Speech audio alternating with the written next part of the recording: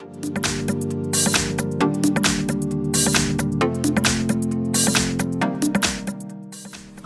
in front of me is a NOKIA 2.4 and today I'll show you how to enable the portable hotspot. Now to get started, let's pull down the notification panel and find the hotspot toggle, which for me actually isn't visible here, so I'm going to tap on the pencil and there we go, there is the hotspot. So let's add it to the list by holding it and then dragging it over, and there we go, now it's on the list.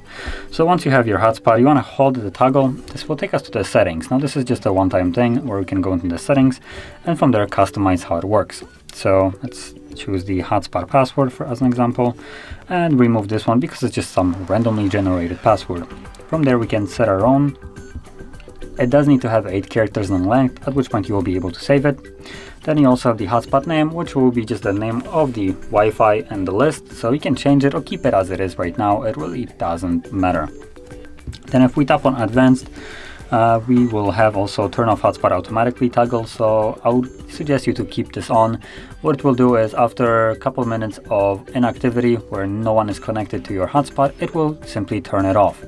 And the reason why I advise you to keep this on is because hotspot will use your Wi-Fi connection instead of like anything else. So if you're normally using your Wi-Fi at home and you have hotspot, it will turn off your Wi-Fi and then use that basically the Wi-Fi signal to broadcast your hotspot, and that will use a little bit more battery than normal. So that's why I suggest you to leave this on, because otherwise you'd kind of forget about it probably and it would constantly use more battery.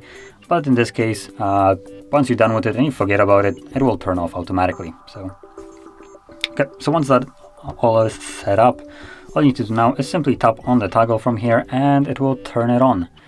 So now that it's in blue, it's basically turned on and people can connect to your hotspot assuming they know the correct password. And once you're done with it, you can either just leave it for it to turn off or do it yourself by tapping on the toggle once more.